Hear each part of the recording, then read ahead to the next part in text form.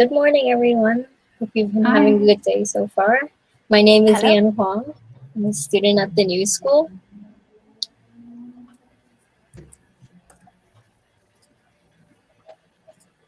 I'm a student at the New School, and I'll be your moderator for this panel today. So joining us today is Anna Brandberg, a senior UX designer at King, Linda McDonald, a senior UX designer, a freelance UX designer, and Coralie Rosario, a senior UX designer at Niantic. Feel free to ask any questions in the Q&A anytime. To start off, we can have each panelist give a short overview of your journey, like where did you study, and a short run through of your work history. Should I start? Go ahead. Hi, I'm Anna.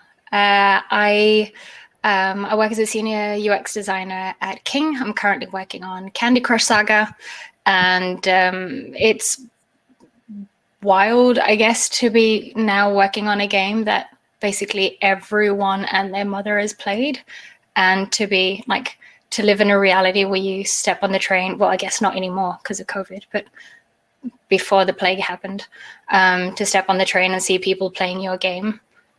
Basically every week you get to see people in the wild, so that's super cool.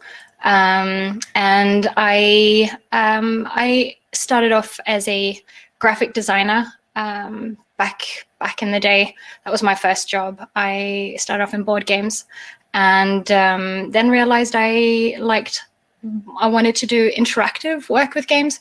So applied for a job at EA, and then started off as a UI artist in working in like game dev as we know it, and then had a bit of a transition into a bit of a hybrid UI UX role, and then moved into solely UX nowadays. And I forgot to answer the study. So I studied I got a bachelor's of graphic design at university. So I think it was called a design and visual communication. So yeah, that's my TLDR. I guess I can go next. I actually have the exact same title degree that I got about, I think, 6 years ago now I graduated. I had kind of a weird path to UI UX design in the games industry because I graduated in Ireland and I realized pretty much immediately that there was no game jobs. I was like, okay, what am I going to do? So I just did what was obvious, which was like go into advertising, which I did for like 2 years, and I started freelancing doing UI outside of my normal job. And eventually I kind of realized, like, if I want to do this, I'm going to have to leave and go to a country where I can get like a full-time job doing UI. So I left Ireland after I think about 2 years of working in advertising, and I came to Malta where I live now. And I started working with an indie mobile game developer as a UI designer. And I actually had quite a lot of experience because of all the freelance work I'd done, but it was still my first full-time UI role. So I learned so much from it, and I was just so happy to get it. After about a year and a half, I decided to leave because I know it's probably really strange for a lot of people, but I always just wanted to freelance. Like I wanted the freedom and I wanted to choose my own projects. And for me, it was just always like the end goal. So I think in like 2019 or so, I started freelancing, and I've been freelancing ever since. And I've gotten to work with some really amazing brands over the last few years. So it's been a really kind of weird journey, but I got there in the end. Nice. I don't think that's weird at all. I think that's great. I guess I'll go next or last. So it's really interesting to hear Anna and Linda's journey because mine is so similar and I feel so validated right now. So same, I'm from Puerto Rico originally. I was born and raised here. I have a bachelor's degree in graphic design. Specifically, they called it like image and design, but it's the same thing. And I worked in print for many, many years, and photography as well, for many years. Around 2012, I moved to San Francisco and I got a master's degree in video game development, specifically with a focus on UI UX. Like that's I knew that like my skills from graphic design would translate over. And I talked with like our director and everything to see if they could like kind of cobble a curriculum together for me. And that's how I kind of got my foot in the door a little bit into the discipline. But same, like here in Puerto Rico, there was like no opportunities. Even in graphic design, it was pretty shaky too. So my only option was really to leave at that time. I've been working in the game industry for about 8 years now. I started in UI and then moved into UX. And I've been a UX designer exclusively for, I want to say, my last 3 jobs or 4 jobs. Right now I'm at Niantic, and I mean, I love everything I do every single day. I love working really closely with our game designers. I don't know if there's anything else that I could like say, but yeah. Thank you. It's a pleasure to be here. It's been really inspiring to hear all your journeys personally. I'm currently majoring in communication design myself.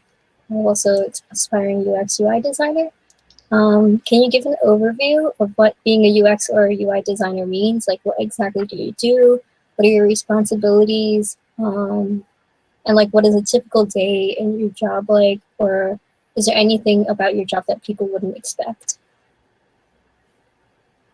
Does someone else want to begin? Linda? You can go. Go ahead. for it.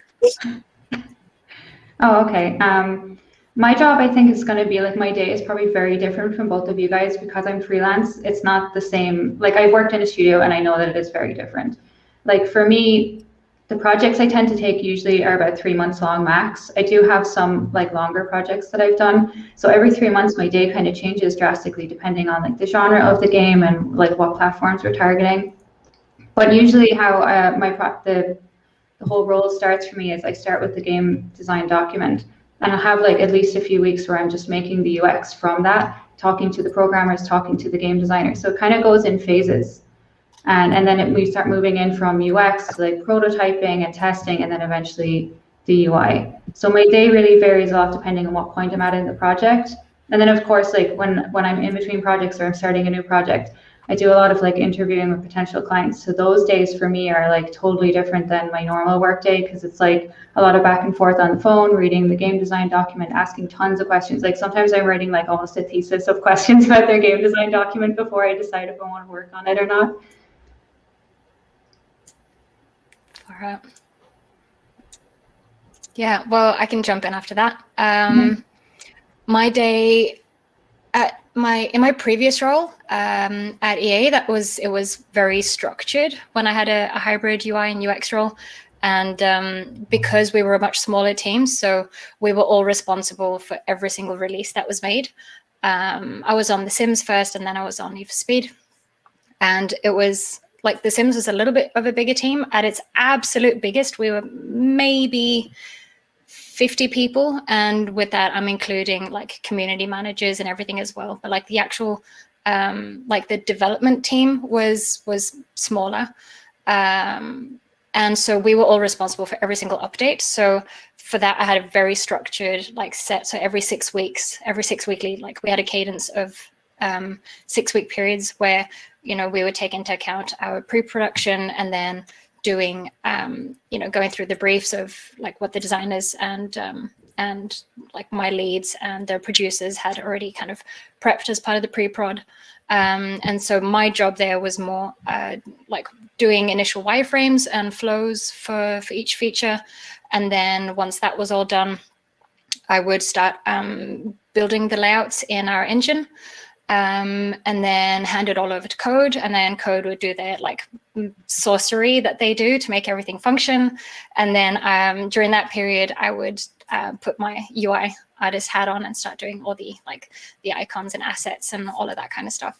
And then it would be a period of bug fixing and polish and all of that before then it ships off, and we repeat the cycle every 6 weeks. Currently on Candy, it's a way bigger team, so I don't know exactly how many total we are, but it's like a couple hundred, maybe like 200. I don't know exactly how many, but it's a much bigger team, and we work in smaller pods. And so as a UX designer, I sit in a pre-production pod. So I don't actually do any of the like the production, like the hands-on production part. I'm in a team that I think, like, what's the word, caters to a bunch of different production teams.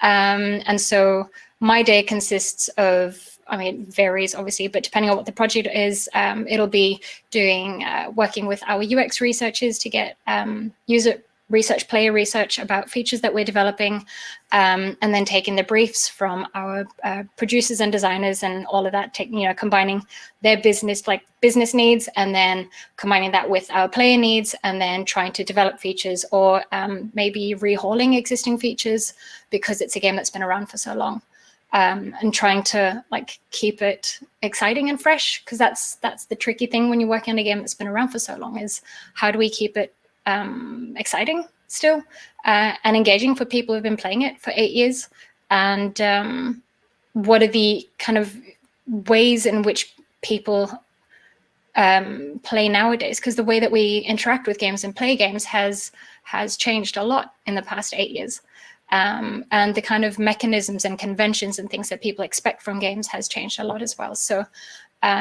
so we do a lot of that work, and then I can sit. Either I can be on a project for a couple of weeks just, or I can be, so currently I've just finished off a project that I've been on for 5 months, I think. So yeah, so that's been 5 months working on one feature. And then now, yeah, we've just finished off a handover period. Well, not handover, I'm still there and accessible and available for help, but there's a non-handover period where we don't hand it over to the production teams, but we hand over some kind of information to the production teams with, this is what the feature is going to look like. These are the needs for the players, like, your business needs, your player needs, all of that. These are the specs, and then be available. So if they have any questions as stuff is being developed, then even though I'm technically working on something else now, I can sometimes be juggling 3 or 4 different things, because I'm managing, like doing pre-prod, like pre-advance information to the team leads. So like the people on the top of the kind of business making, decision making hierarchy. I hate that word, but you get what I mean, like the people making the big decisions for like what the future of Candy is going to entail. So providing input for those projects before they land on my plate, simultaneously as I'm handling the projects that we're busy developing now, and then also providing support for the features that I've already like handed over to production teams. So yeah, every day is completely different. That was a lot of words. That's really interesting. So for me, it's almost kind of a mix between what Linda and Anna are doing. So I'm working, the project that I'm working on right now, it's unannounced and it's still in kind of like its early phases. So it's definitely something that's not out, not live ops or anything. I'm currently co-lead for our UI UX pod. So I do manage alongside another engineer. About 7 people total, including other engineers, our UI designers, alongside a producer, and then myself. I'm the only UX designer on our team, specifically, and then one of 2 at the LA office. So my days typically look like a lot of meetings, just meetings all day. And I sync a lot with our game designers to understand the features that we're building. Right now, the phase that we're at, we're tackling multiple features at the same time because we're just building out the core loop for the game. So, in the morning, I'll have a meeting about something else versus the next hour, we'll be talking about something completely different. Sometimes I'll actually be writing GDDs and specs, but deliverables-wise, it's the same thing. It's still flowcharts, user stories, a little bit of user journeys, wireframes, low fidelity prototypes. If I have to create like a storyboard or some sort of like animated mock, I'll do that. If I have to do like a GIF to just kind of communicate something in a way that should like behave or interact, I'll do that. I'm constantly syncing with my UI designers and the art team, as well as the engineers as well. Yeah, like it's I'm almost kind of like a bridge between multiple disciplines and making sure that we can actually build the thing that we're saying we're going to build. Aside from that, I also either do testing directly, or I work with our marketing team to then work with like some sort of third-party company to go ahead and do other types of testing. I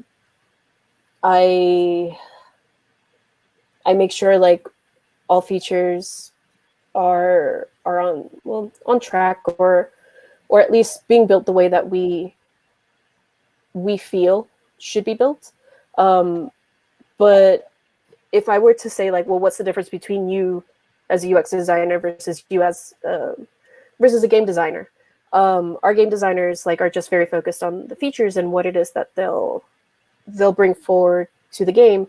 Whereas me, I am the one that's introducing and making sure that the player is being heard and advocated for.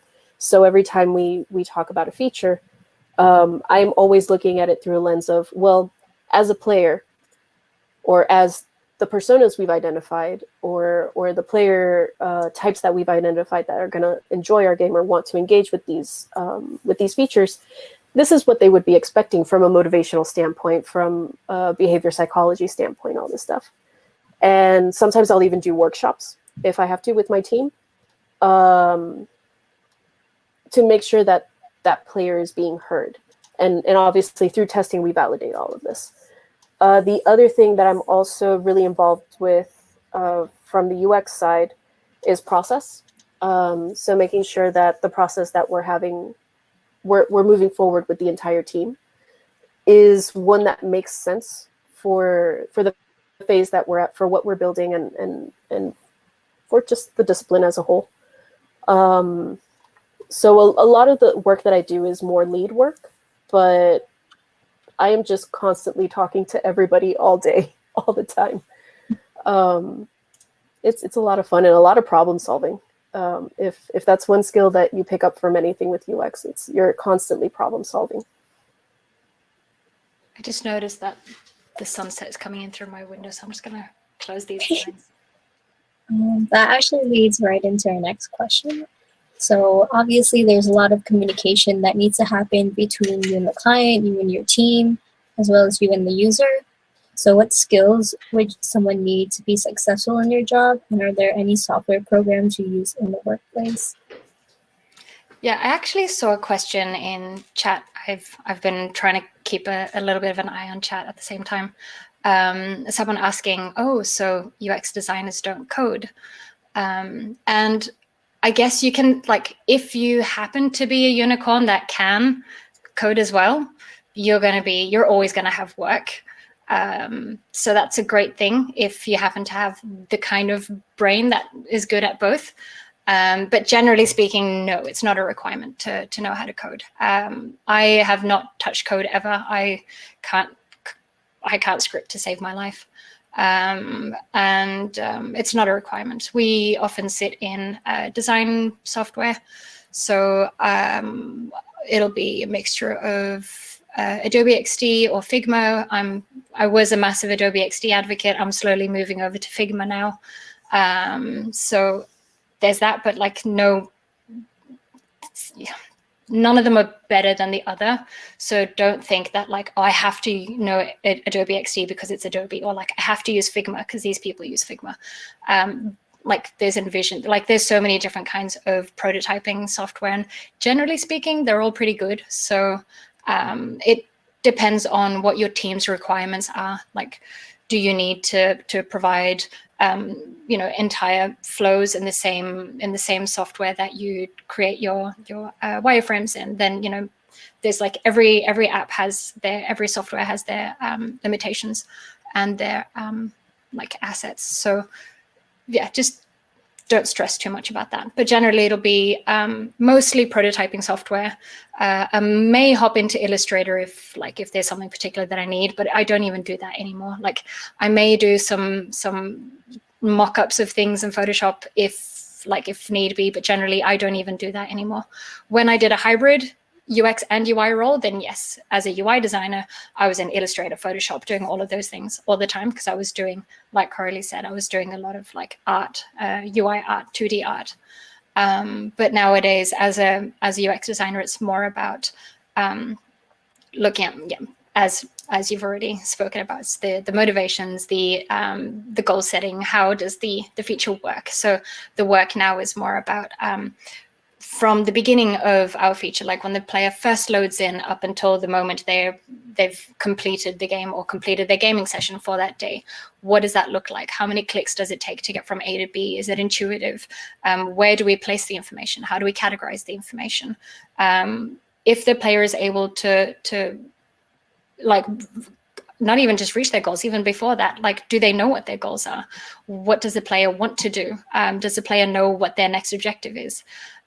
So like putting all that, organizing all that in our little like 2D space in a cohesive way. And then also things like, your interactions. Am I able to reach the important buttons? Where do we place things? Because the way that you design for a PC is going to be very different to how you design for a phone. Because on a PC, you're going to be expecting your player to be sitting with like headphones on and they're completely immersed in their gaming session for 4 hours. Whereas when you're designing for a portable device, where do you expect your player to be playing? Most likely on, on the train or on the couch in front of the TV or on the bathroom, in the bathroom.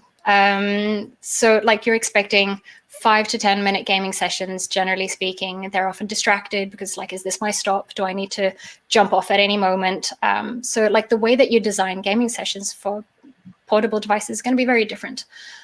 So a UX designer will take those things into consideration as well. So it's not, to answer a bit about the confusion of, not confusion, but just like the uncertainty of the difference between UI and UX. I've already forgotten the rest of the question. Someone else can take over. I think you covered a lot of it. I can go next if that's okay, Linda. Very much like what Anna was saying, I haven't coded in like 6 years, something like that. And all the work I do is usually in prototyping software or platforms. I never really work in Unity directly just because the nature of our work has to be incredibly agile. We have to pump things out very quickly and then iterate on it and validate on it very quickly. So it doesn't make a whole lot of sense to us, at least the way we handle our process, to put something in game unless we're fairly certain that what it is that we're building is actually going to work. We don't want to tie up our engineers into that implementation phase. But yeah, so technical skill wise,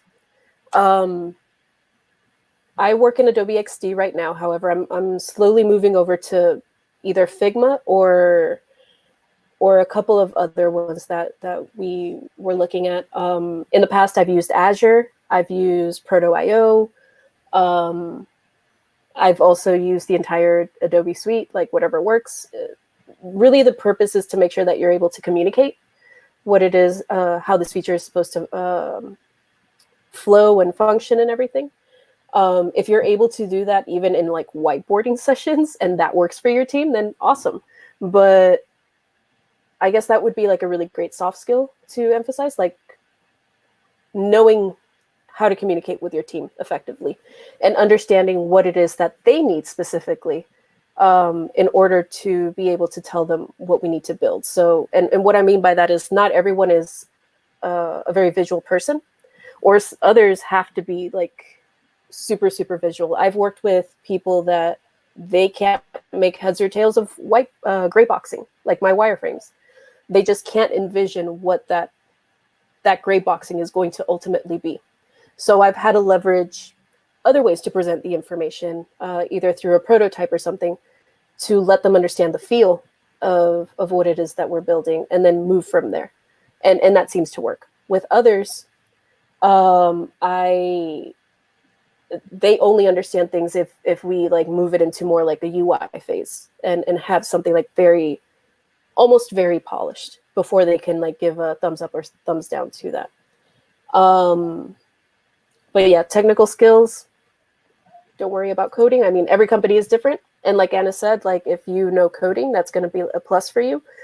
But in games is not super necessary in my experience. In fact, I would say testing would be a little more to your advantage, like knowing how to effectively run user tests. Soft skills. Yeah. Soft skills, I would say number one, and this is something you can build, and others might disagree.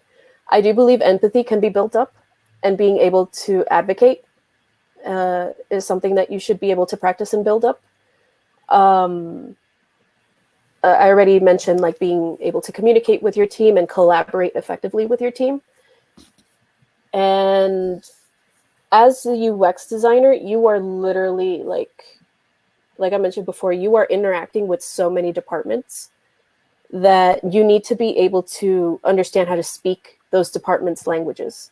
So it's super important as a UX designer for you to understand the entire game development pipeline and how to speak, the same language as your engineers, and why we can't build it that certain way, and try to understand the infrastructure, even if it's a little bit, or the tool sets that we're using, even if it's just a little bit, and being able to talk to your product managers and from your stakeholder standpoint, like why we can't do or we want to do certain things, and being able to communicate and speak that same language as well. Same thing with your artists, same thing with your game designers. You have to be a little multilingual, lingual a little bit there. It's like I always refer to us as the spider in the web, because we are the ones that kind of hold the bigger picture for everyone. We take all the information from all the different things, and then we hand it over to different teams as well. So we are the spider in the web. Yeah. Stephen asks. Go for it. Oh, sorry. Stephen asked actually a good question. I think it's based off of what I just said. Sometimes I do have to. So he's asking, do you find yourself drawn into filling cross-functional duties beyond just communication? Sometimes I have to play producer. Other times I have to play game designer. And it's just depending on your team and what the needs are, and multiple hats that you have to wear, especially within games. Other companies are a little more structured, but it just depends the size of your team. Our team, we're about 60 people, so a lot of people sometimes have to wear multiple hats for what it is that we're building. But usually it does come back to, I am a UX designer, and these are the things I have to mainly focus on when I am building things out. But yeah, that is me, Linda. Cool. I don't code in my job at all, but I do know how to code really badly. And I feel like just knowing the logical concepts behind coding makes it a lot easier to speak to the coders. But I don't think it's actually a necessary part of the job. It just makes your life a little bit easier, I think. I've been in Figma for a long time now. I think I was in Sketch for a little bit before that, because a client I was working with had all their files in Sketch, and I was like, okay, I guess we're using Sketch now. I mean, my job, like, because I'm working more so with indie and small studios, I'm definitely more UI on a day-to-day basis than UX, the way you guys are doing all the testing and stuff like that. Usually the smaller and the indie studios, they're not putting as much money into that, because like the UI needs to be done more than the UX in a lot of cases, or that's the decision that they make. So for me, like, I'm in Photoshop most of the time, unless we need vector UI for whatever reason, then it's Illustrator.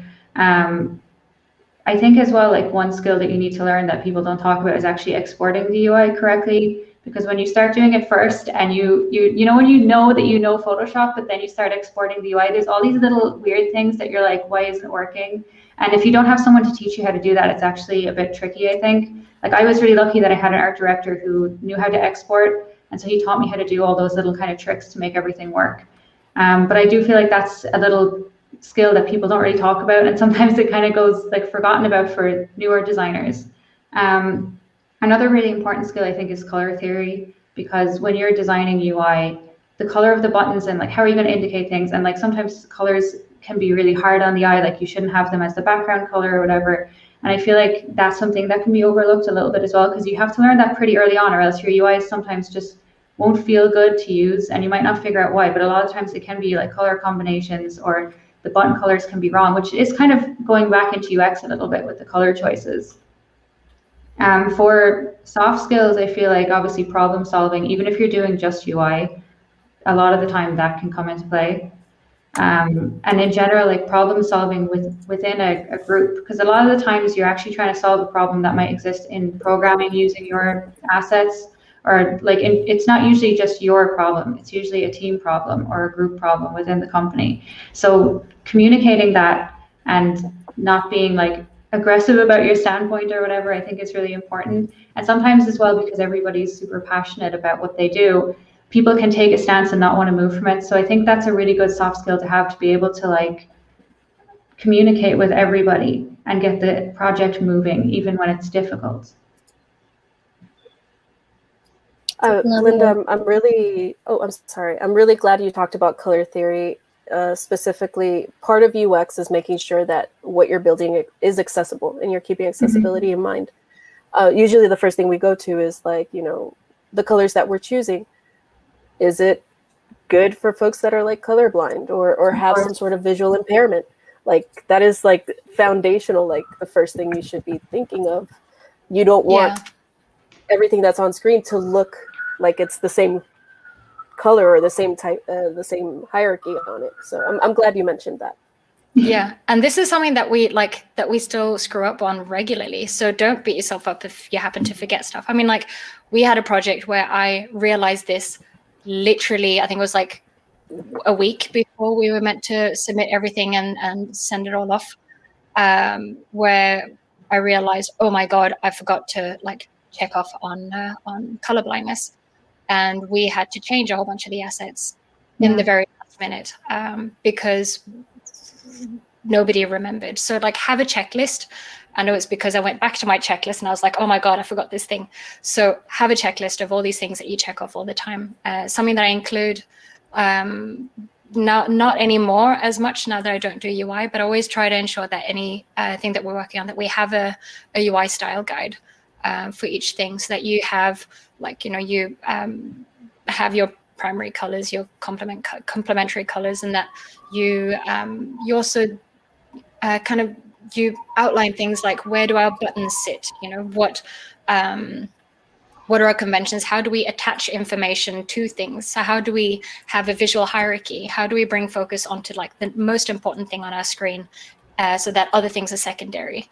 And this is, I mean, this overlaps a lot with UX work, because that's what we do when we do our wireframes. Is, you know, what is the most important information that we want people to look at first? What is the hierarchy of what we want people to do second and third and fourth, etc. So yeah, definitely have a style guide. And I guess in relation to that, something that Coralie mentioned, am I pronouncing it correctly? Cool. I just wanted to make sure that I wasn't butchering your name. About drawing, one of the technical skills as a UI artist, it's generally a good idea to be able to draw, at least digitally, to be able to create your assets.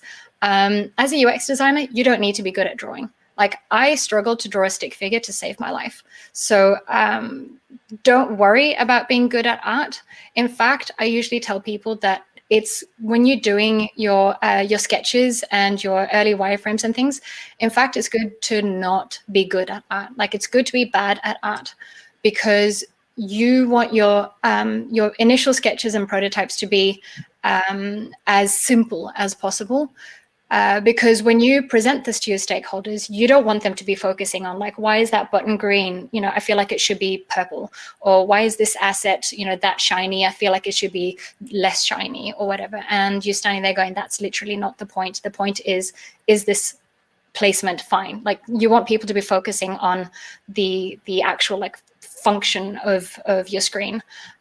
So it's good to not make things too pretty, because then people start focusing on the pretty things. Because we do that. We like pretty. You know, you see something that's shiny, of course you're going to look at shiny. That's how games work. So yeah. The other thing I was gonna that I wrote down that that you'd mentioned as well, that I thought was super important, was the empathy thing.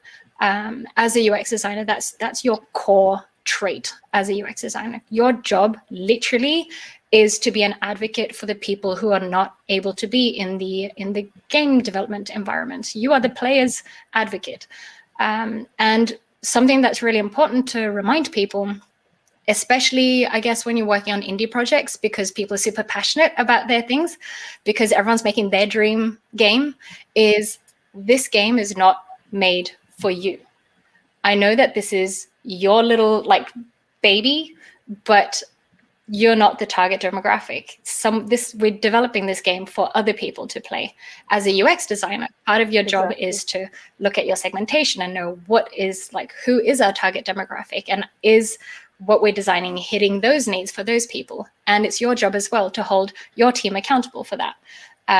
Because it doesn't matter like what you personally want. If you're designing a game that's made for someone from a completely different either demographic, but also segmentation. And by segmentation, I mean the type of player. So different companies will have different segmentations. Google has all of theirs. I can't remember the names off the top of my head. Corey will probably be able to tell you those. But you've got like people who like world builder games. You've got people who like competitive games. You like people who like puzzle games. So there's different types of player categories. And so if you're not part of that segment, it doesn't matter how passionate you are about your dream game, like you're not the target demographic, and you need to remember that you're designing for other people.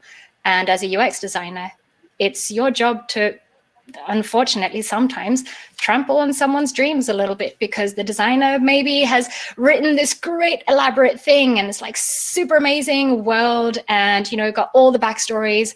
And then you go, yeah, but that doesn't fit what our game is meant to be. Like it's completely derailing the purpose or the style of our game. Like this is our segmentation. This is what we need to be building, and we need to align ourselves onto that. So yeah, being empathetic towards a group of people that is not you, and being able to communicate that with your team, and being able to have those difficult conversations in a constructive way, and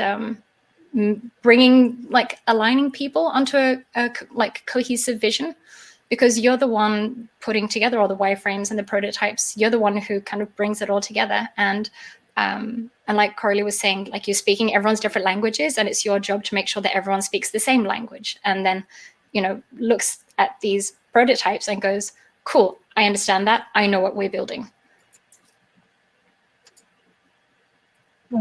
We have around 3 more minutes left, so I'm just going to ask some questions from the chat really quick. This one is more for Anna. Says from Doris, what Sims have you worked on? The Sims Free Play on mobile. Free Play. Nice. Yeah. Anthony asks, what is your favorite cognitive bias? Anybody can answer this. Ooh. I feel I'm going to sit on this one. Also, I've talked too much already. I'll jump in with something once I figure something out. Yeah, there's so many of them. Yeah.